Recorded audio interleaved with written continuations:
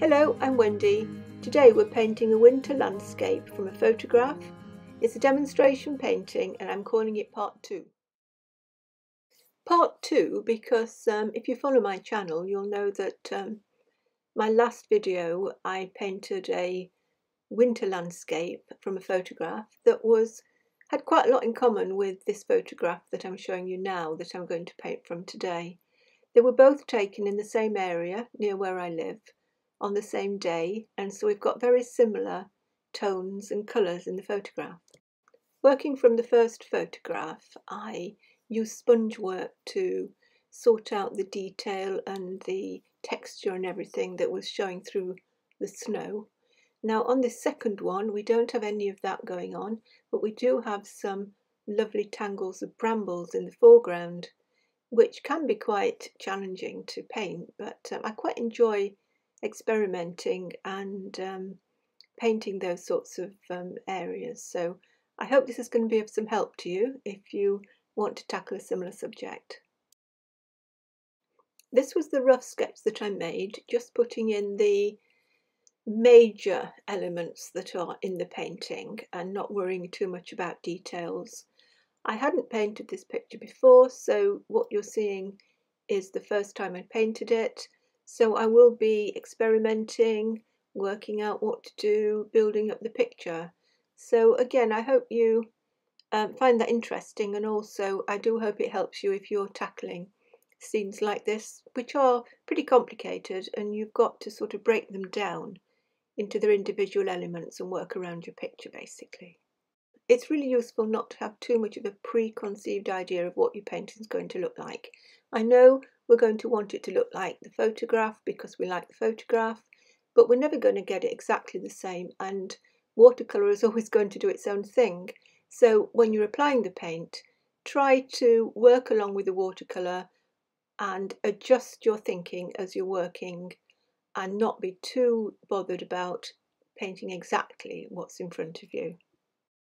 And I was thinking about this while I was doing this painting. Another thing that helps me is if I'm doing a painting and I'm putting an area down that I've painted and I think, oh, that's not quite right, I really don't like that, I don't think that's going to work, and then you start changing it. What I suggest is don't change it. If you put down an area you're not keen on, leave it. Work around your picture, because sometimes when you go back to it you'll find it did work after all, and it is much better than constantly chopping and changing areas as you're working. What I'm trying to say is work around your picture, don't finish areas. If there are areas you don't like, leave them till later on, and then you might find you just need to make some minor adjustments. I'm using a similar palette to what I did on the last painting, and I'm using burnt umber, raw sienna, Payne's grey. I might have used a touch of light red in there, but I think that was all I used. If I remember any more, I'll let you know. I'm showing you some of the mixes as I go along as well, so that might help you, particularly on this wet into wet work, because I know people are struggling with it. I put on a background of Payne's grey with a touch of brown, a little bit of blue in there. Maybe you just want a very light sky, and then while that's wet you want to put in your distant trees. You can see the sort of mix that I've got there. It's quite a stiff mix, and it's all about practice, this wet into wet work. You've got to have the background still wet, you've got to have the mix that you're putting on, the right tones and the right strength. While it is wet, as you can see here, you can go in and put a little bit of darker paint on there. You don't want to put anything lighter, because if you do you'll get those horrible cauliflowers and awful runbacks in the work. If you want to, you can always sprinkle a little bit of salt into those background trees, as I did here. You can see how it's drying. Now, I did use some masking fluid on this. I like to use masking fluid rather than gouache. I have said it before, I find the gouache and some of the opaque whites quite difficult to use. They can get quite blobby, and I like to see the paper in a watercolour. I like to see the white paper standing for the snow rather than putting an opaque colour on it.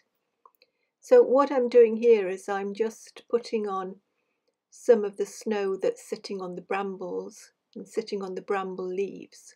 So I'm just putting on some random patches of the masking fluid. The masking fluid is PBO, there's a link in the description box. I find this is the best masking fluid, and I've been painting for a long time, and this is the one that works the best for me. It's thin, it goes on very well, it dries quickly, doesn't go too globby in the tube, and it's not terribly expensive. So I'm carrying on here, just dotting some of the masking fluid here and there, where I think it might be nice to have the white patches of snow. I put a little bit on the tree trunks. Now, with hindsight, I should have put some on the tree trunks higher up before I put the background sky and trees on. So I will have to put a little bit of masking, I will have to put a little bit of gouache on those trunks, the higher parts of the trunks, towards the end of the painting.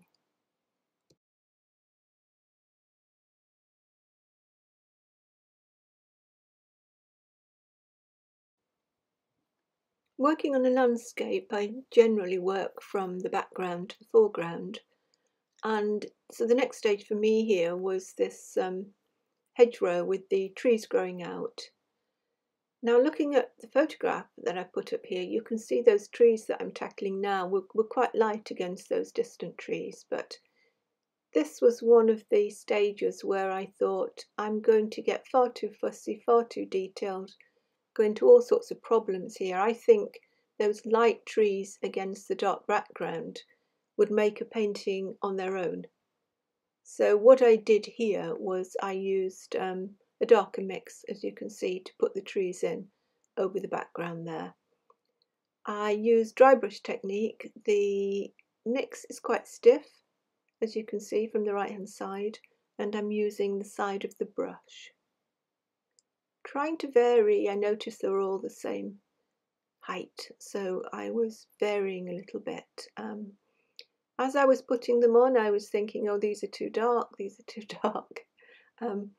But as I said in the introduction to the video, don't change things, leave them alone, just keep on working. I didn't want the picture to be too cold. There is a lot of blue in it, bluey greys, so there is the burnt sienna in with the mix there, and you've got the trees and you've got the sort of hedgerow underneath and the tree trunks growing up into the trees. So it's, as we always say when you're painting, it's all about observation, looking at what interests you, and I'm always quite drawn to these areas, these hedgerows and all the branches and the tangles growing out of them. So I really liked that area. As I said, I could make a little study or a painting just of that. You could zoom in on the photograph, do the hedgerow, do the lighter tree against the darker backgrounds. That would be quite interesting. Maybe I'll do that, just not enough hours in the day.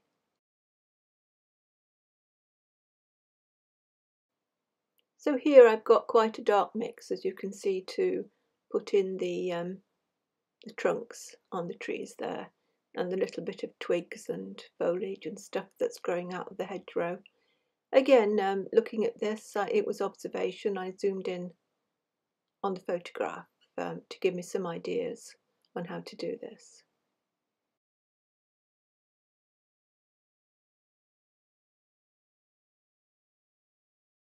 I put the shadows across the snow with a mix of cobalt blue and just a touch of brown, and as you can see, it's a very watery mix there.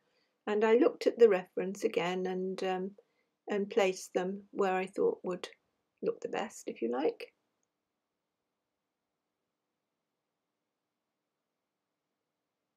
You don't want to put too many of the shadows in the foreground, because that's got to be kept quite white.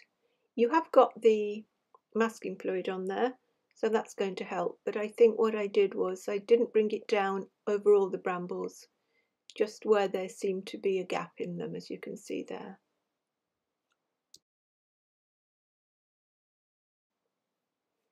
And you probably noticed that I've been ignoring the trees all this time. That's because they're going to be dark against a lighter background, and in that case really you can ignore them till the end.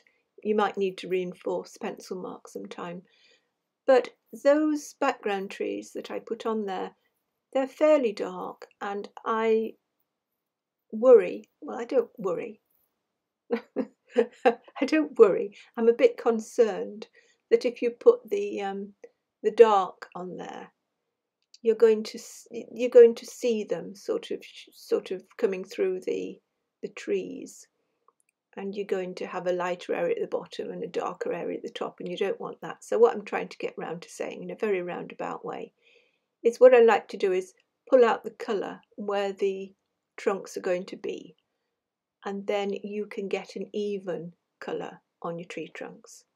The way I do that is using a little flat brush, and I rinse it in water, and then I take most of the water off using a tissue, and then, as you can see with these brush strokes up and down, then I pull out the paint. So I'm rinsing it off, drying it off, and then pulling out the paint. And for me that works really well. You could do this method if you wanted lighter trees as well. You obviously can't get back right to the white of the paper, but you can get back far enough so you could put the light trees on after you've worked the dark backgrounds over them.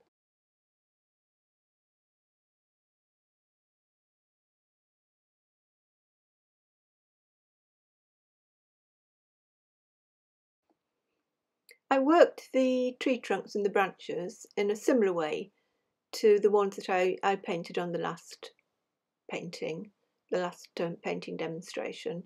I start off by putting a sort of a mid-tone on there, and then dropping in some darker mixers, and putting some little strokes on to make sure that we're not ending up with really straight edges on the trees, because they will have little bumps on them and little branches growing out, and it just looks more natural if you don't have them looking too straight.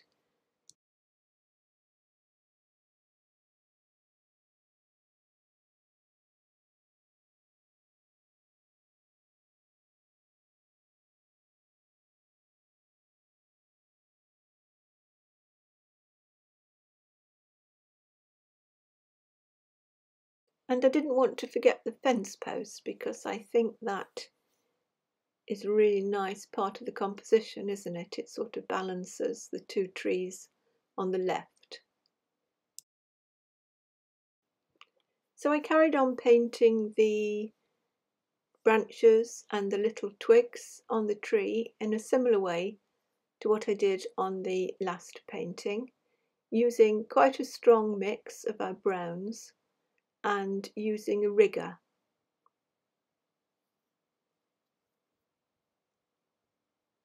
Quite often in places I will put a branch coming out from the main trunk, which is quite dark, but then what you want to do is you want to blend in that dark on the tree trunk in the way that I'm doing now. It also makes the trunk look more interesting, and it doesn't look as obvious that you've just painted a branch on the tree trunk. You're blending in the brush marks. And then this is an older tree, and you've got lots of very, very tiny little twigs on the end of the smaller branches, where you've got some cones and some catkins. I had to read up all about alders. I was quite interested in these little bits and bobs that were on the end there, and I didn't have a clue. I'm terrible, really. I'm not very good on trees at all. I'm pretty good on flowers and birds, but I've never been very good on trees. So do correct me in the comments if I'm wrong, but I'm pretty certain these trees were alders. And you do get these nice little cones and, as I said, catkins on the end, and I think it does add a lot of interest to the picture. if you're painting winter trees, they can look rather dead. And so I think just adding something like this to them makes them more interesting.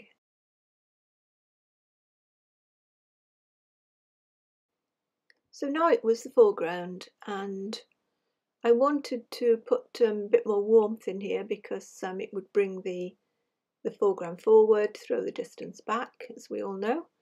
And so I used quite a bit of the brown to start off with in the mix.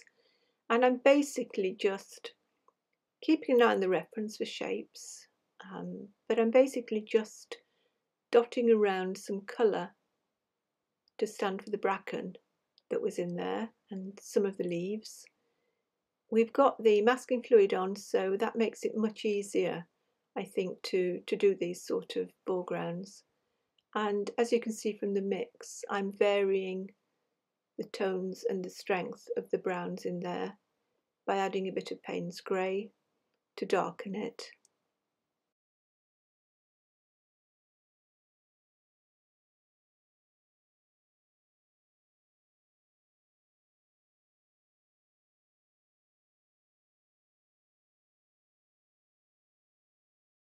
I've speeded the next little bit up again because it's quite repetitive. As you can see, it's just dotting around and putting in more of the leaves and the brambles. It's very important, I think, when you're doing this. The colour's important, clearly, but I think it's more important to get some lights and darks working there. So this change of tone will suggest that you've got some depth, and it will help not making the foreground looking too flat. I put some of the brambles on using a rigger with a very dark mix, as you can see, and I didn't want to overdo it at all, which I do tend to do sometimes.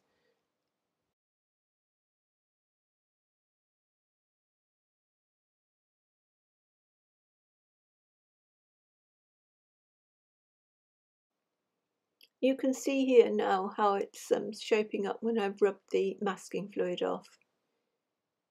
It does make quite a bit of difference. It's not too distracting, the colour of the masking fluid, but you can see the difference just getting rid of that sort of light blue tinge. And then you've got the all these shapes that are now standing as the snow falling on the leaves.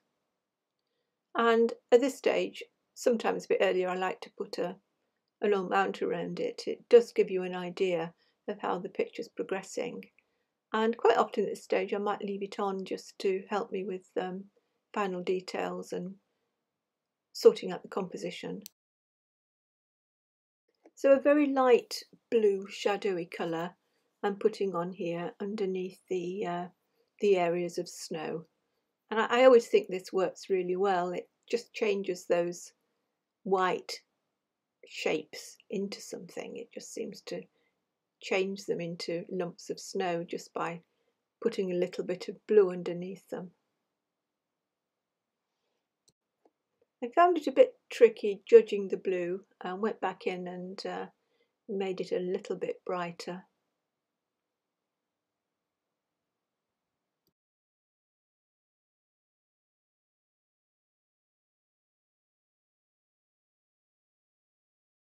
A little bit of rigger work, not too much, just to suggest some twigs overlapping the mounds, little mounds of snow there. And then at this stage I used some opaque white. I didn't want to use a lot, as I said at the beginning of the video. I did need to put some little specks of snow higher up on the trunks because I hadn't masked those out. So this is where the opaque white comes in very useful. It also is extremely useful for putting on the branches. It'd be very difficult, I think, to mask I would have found it difficult to mask these out because I wasn't sure where they were going to go, a lot of these branches, and where I put them was quite random. But it is useful at this stage to put the white gouache on to, as I said, to stand for the snow that's settled on them, and to show some overlapping as well of the branches and the twigs. So I've sped this little bit up again.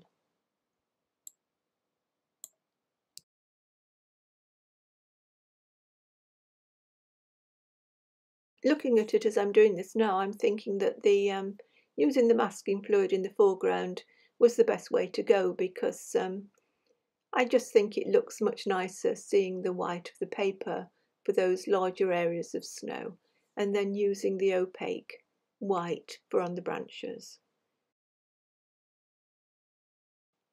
And you'll see that I popped a little bit of the opaque white over the little catkins and things, so it looked as if the snow has settled on them. I think the green of the bramble leaves makes a nice contrast against the browns and the greys that are going on. That sort of green that I'm using there, I will have mixed from burnt sienna with Prussian blue and possibly a bit of sap green to make it a little bit brighter.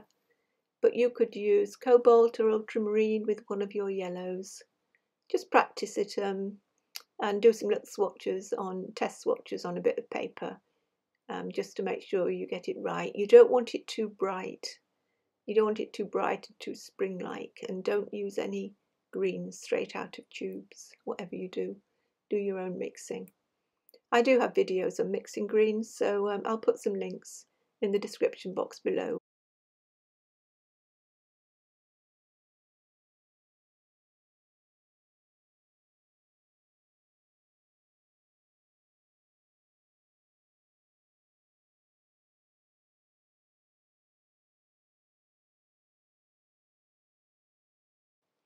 I felt the hedgerow at the back was getting a little bit lost, so I reinforced it with some darker browns, as you can see. And those trees in the distance actually seemed to work all right, so I'm glad I didn't mess around with them. I put in some taller grasses with a rigger, as you can see, because I felt I needed to link up the foreground with the middle ground. I could have left it at that, but and I did take a photograph in case this went wrong. I thought splattering would not come amiss, and it would add something to the picture, and a little bit of snow falling, and I think that was a good decision. I quite liked it in the end. So as always, I hope you enjoyed watching the video and listening to my ramblings at times. I hope some of the techniques that I demonstrated will help you in your own landscape paintings. Bye for now, and do subscribe to my channel if you don't want to miss anything that's coming up next year now.